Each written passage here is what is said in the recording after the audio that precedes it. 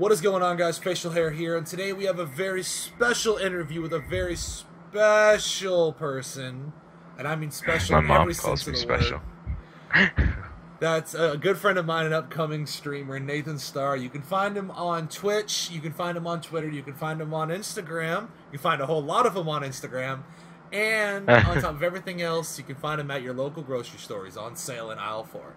So today I decided to sit down with him and ask him a couple of questions, kind of get an idea for what it is to be a streamer in this position, to not necessarily be the top, but to be growing, and to kind of just understand what it's like on his side as opposed to the side that we see him on, which is when we're sitting at home in our underwear watching, hiding behind our keyboards.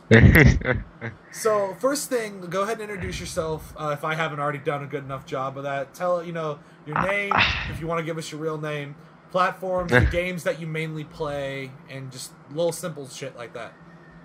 Alright, so I guess basics is basics. My name is Brendan in real life. I took on the alias of Nathan Star actually when my little brother was born. So, that's the whole story behind it is I wanted a good alias that I could use that wasn't like weird or anything. I mean, like this isn't weird, but yeah. So I stream a good variety of games. One of the main games I play on the channel is Minecraft, obviously, and then I know it's garbage.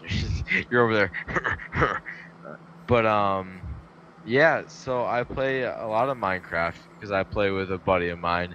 And then I play some Battlefield 4 all the way to some Dirty Bomb. I'll play some Magario. I just played some Magario. I play pretty much, whatever, people want to watch me play, I mean. And that's pretty much how it goes, is it's entertainment. So. Okay, so tell everyone, where else can they find you on the interwebs?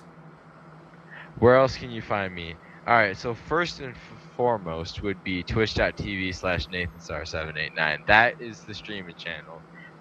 Following that, there's YouTube. I have my YouTube. It's linked through Twitch, and I don't know the exact URL off the top of my head. I'm a big butt. I know. I'm sorry. And then there is Twitter. So that's at Minecraft News 15. And then, yeah, that's pretty much good on finding me. Stalk me. Are you keeping your Instagram separate? I'm keeping my Instagram separate because that is like my personal Instagram for now. I'll probably make one for the channel eventually. It's just gonna be pictures of you in your headphones. I don't know if I'm ready for that kind of commitment to merge my like actual life with the streaming life. I don't know if I'm ready for that yet. Okay, so first big question we have here, and actually some of these are from Twitter, from when I asked a couple of my friends on Twitter, and some of these are just like, the normal common questions. So the first one we have is, why did you start streaming? What brought you to Twitch? Good question. So, I think what brought me to Twitch the most was actually, I was watching a lot of people, mostly, I don't know if you're familiar, but Jericho, AFK, or II Jericho, he was playing a modded series of Minecraft, and I had seen the playbacks, the VODs that were uploaded to YouTube. I was like, gee, this looks like something that looks like it'd be kind of fun to be a part of and, take part. And it seems like such a better way to interact with your fans than, pre-record a video and put it up and wait for a reaction kind of thing, where instead you can have your direct interaction, and it's much more instant gratification for your failures and whatnot. So, I just I started off watching YouTube stuff, and then some people were streaming, and I saw it, and I was like, gee, this is something that would be really cool to, I never thought, it would take off at all, but it definitely has, much more than I expected. Cool. Alright, so the next question, and this is actually, this is one of the Twitter questions that you probably get asked a lot. What headphones or, what equipment do you use in general for streaming? Headphones, I use, actually it doubles as my microphone for now, because I have yet to actually pick up a decent good mic, which would be a good thing to invest in. I use the Razer Black Sharks, which are a 7.1 surround sound channel headphones, and I absolutely love them, to be completely honest with you. I'd hate to leave them for anything else. It'll take some convincing, because these things, I'm telling you, man, they're good. But yeah, I used the mic that comes with them. It's a detachable boom mic, which is actually really cool because I took it on this road trip I went on recently to California, and I was able to have my headphones on, not have this bulky boom mic in my face while I just want to listen to music. So it's a pretty cool feature. Other than that, I have a Razer Naga for a mouse. I got a couple screens, and yeah, I have a full setup video on my YouTube channel. So if you want to get more in depth on what my setup is, go ahead and check that out. Okay. And just so everyone knows, all of his information will be linked at in the description underpants area of the video. All right. So the next one, and this is a question that I actually got asked to ask you a lot, is what keeps you going? Like, what is it that keeps you on Twitch versus just like saying, because you probably had a couple fuck it moments where you're just like, you know what, I'm done. So I've actually only had about one moment like that, and it's a funny story, actually. So pretty much, if anyone watching this has been watching any of my streams, I have a series of modded Minecraft, and so what happened was, if you're familiar with Minecraft, you know about creepers and stuff. And legitimately, I was standing in front of all of my chests and stuff, and just everything got blown up. No items are left behind.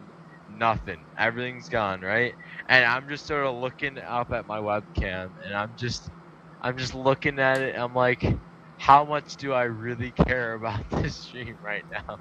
And because I'm live, like I can't just start, cursing out the world, and because that's not fair to people that are watching. So it was definitely one of those moments that, like, it was hard to want to pick back up. It was actually a few days till I played that series again. But no, what keeps me going is definitely all the people that continually show support through Twitter and Twitch and YouTube. I mean, I was gone for a month on a road trip across the country, and I put up some vlogs on my YouTube, and I wouldn't expect them to get nearly 50 views each. It was crazy. It's really all you guys that keep me going.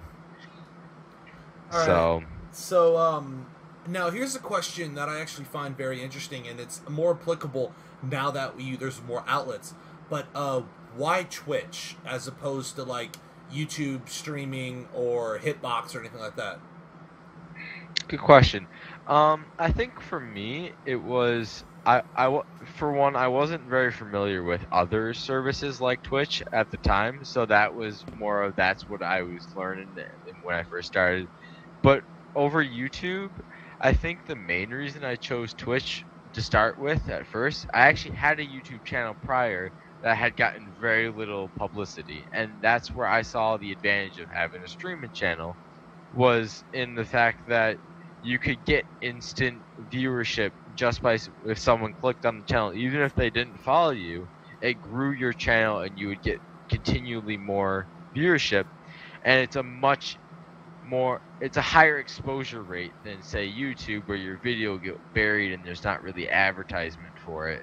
So I think that was why I decided to use Twitch, was because I wasn't familiar with other services similar to it, and I think the main reason over YouTube was the instant exposure that you gain, and that's what I was really going for. Because I had been uploading videos to YouTube, but I wasn't seeing results at all, and they weren't the best videos, but at the same time, 2 views on a video isn't really gratifying to continue doing what you're trying to do. So yeah, that's why I chose Twitch. Okay.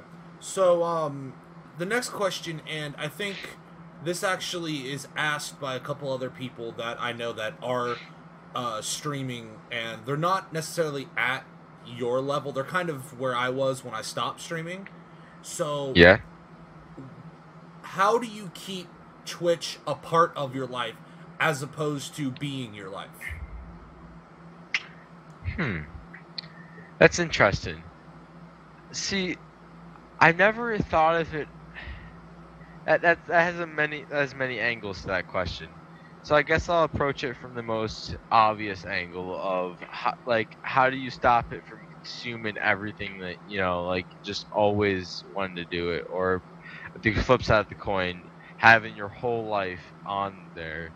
So I mean, I guess for me, it's really important to have a schedule with your streaming, and when you have, say, like, I'm gonna stream 5 p.m. on Thursday, and then I'm gonna stream 8 p.m. on this game on Friday, per se, not actual, like, but for example, it really helps you stop yourself, because, like, for just this past stream, I was like, I'll hop in for like an hour and just hang out with some guys and stream.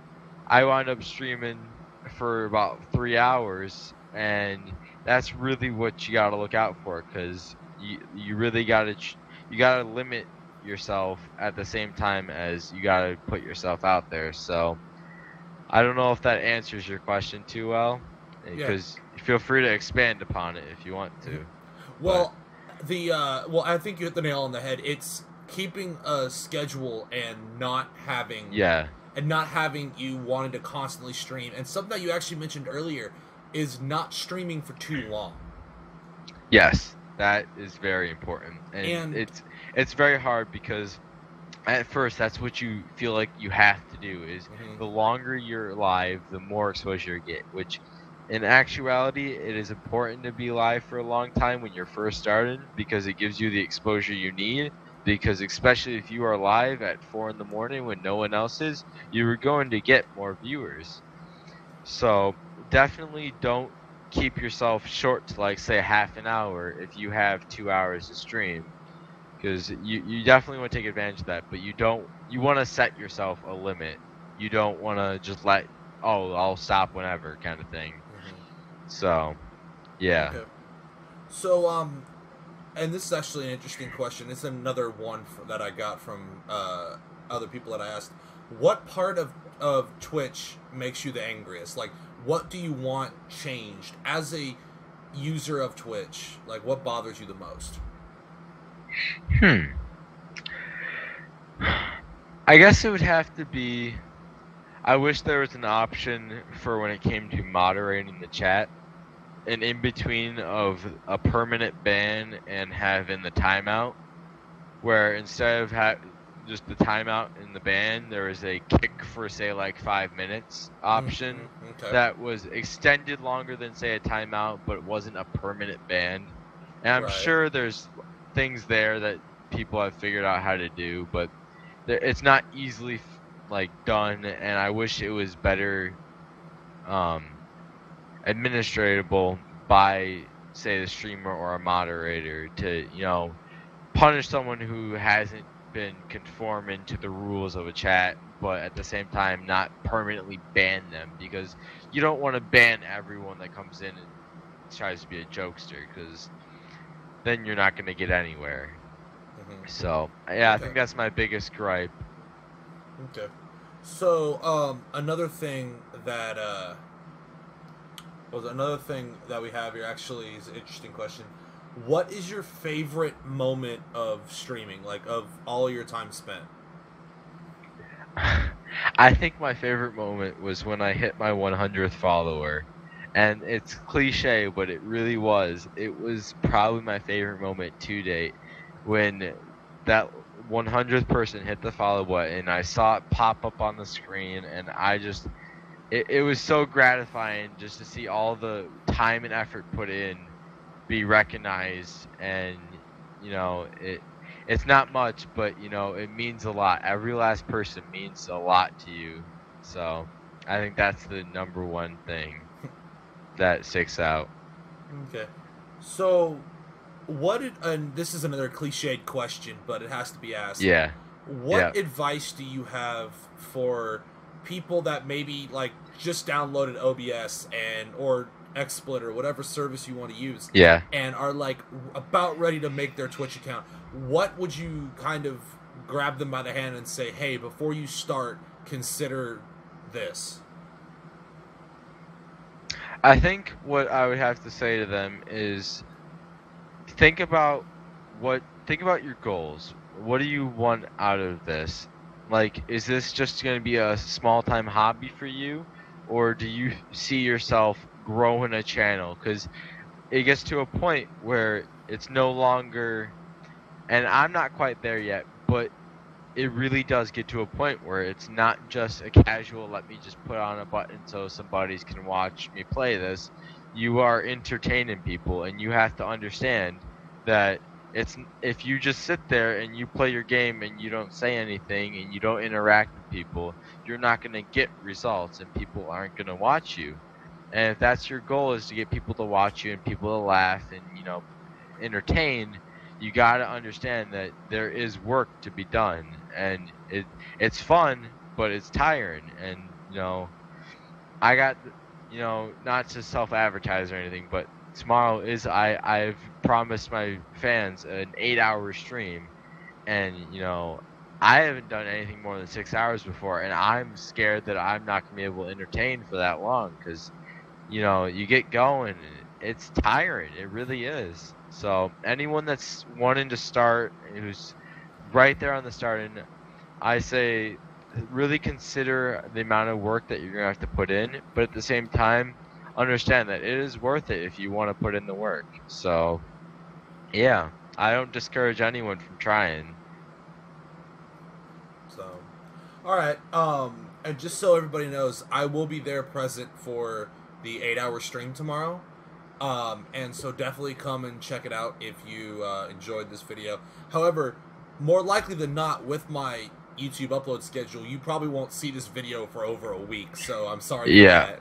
But yeah, they're definitely it definitely will be a lot of fun. And not to keep from this going any longer, because we've been here for a while, but so last question of what things would you like to pass on or kind of leave? Like, I know we just asked this, but what overall advice do you have for Twitch streamers? Not necessarily new people, but maybe something else that the veterans have forgotten. I think it's a big portion of it is really remember your people who got you where you are, and think of every last follower, or even if you're at the point where you have subscribers, you gotta think of every last person as if they are, you know, the person who got you where you are in life. Because I mean, I cherish every last person, and I feel like that's really contributed to the growth of my channel. So I really feel like if you've gotten to a point where, say, you got like 800 followers, you really got to make a point to say, if you have 80 viewers or 100 viewers in your stream, you got to make sure that you're interacting with them and you're acknowledging people, because the last thing someone wants to do is tune into a stream and, you know, have the expectation to interact with the streamer and have a good time, and then get ignored, because that's something that's going to discourage people and they're not going to want to watch. So I think that's one of the biggest things, is I'd say to any streamer, is acknowledge your fans. Well, I actually just got 2 questions sent to me real quick, and initially I wanted to end it, but these are actually 2 very good questions. So, okay. What do you think of Twitch expanding? And what I mean by that is there's a lot of people now, because Twitch started as a gaming into entertainment platform, but you have these other people that are using Twitch for other things now. So what do you think of Twitch expanding in that realm? Do you think it should stay pure to gaming, or? No, I don't think that there's any reason to limit it per se. There's plenty of good reasons to use it other than gaming. I mean, there's the WAN show with Linus Tech Tips. I love watching that. And that's a perfect example of something that's not gaming and is very fun to be a part of and watch. There's plenty of like broadcasts that aren't gaming that can be highly entertaining. I mean, heck, you could do a whole stream where you're not even gaming and it's just a webcam of you making stupid faces, and if it entertains people, why not? I mean, like, there's no reason to limit it. I mean, there's gonna be people who have been on Twitch forever who are probably gonna say, you know, keep it how it was, you know, that kind of thing. But I don't see a reason why to limit it. I encourage it. All right, and this is the last question. It's a very interesting question, and it's something you and I have talked about, quote unquote, off camera before. Okay. What do you think of live streaming as a whole, moving to the mobile platform with things like Meerkat, Periscope, and Stream? I think that it's a good concept, but I've yet to see a practical version of it. And when I say practical version, I don't mean something that actually works per se. I say it from the standpoint of, I know myself, I don't have unlimited data. So for a lot of people, that also is true. So the prospect of being able to move live stream into a mobile platform, you gotta have a high upload speed, and B, you gotta have the data to do it if you're gonna be on the go and doing a mobile stream, which I think is the goal of those kind of things. So for me, I'd like the direction it's headed, but I don't yet see the practicality for the majority of people. Whereas with PC oriented, you know, browser-based Twitch is what I'm trying to get at, not just PC, because you can stream consoles and stuff. With browser-based Twitch, that platform per se is already spoken for, because the vast majority of people, their internet at home isn't limited. I mean, even if it is limited, you have enough to where you can do it. So I like the idea, the concept of it, and it's well done when you have Wi-Fi, but I'd like to see them find a way to make it more efficient, maybe on data, if that's possible. But yeah, I like the concept, but I don't know if it's practical for everyone. All right. Well, that's all the questions and very much all the time we have. So I want to thank you again for coming out, Nathan. And oh yeah, thank you. So yes, again, all of his stuff will be below. And until next time, guys, this is the facial hair, and I hope you have a wonderful day.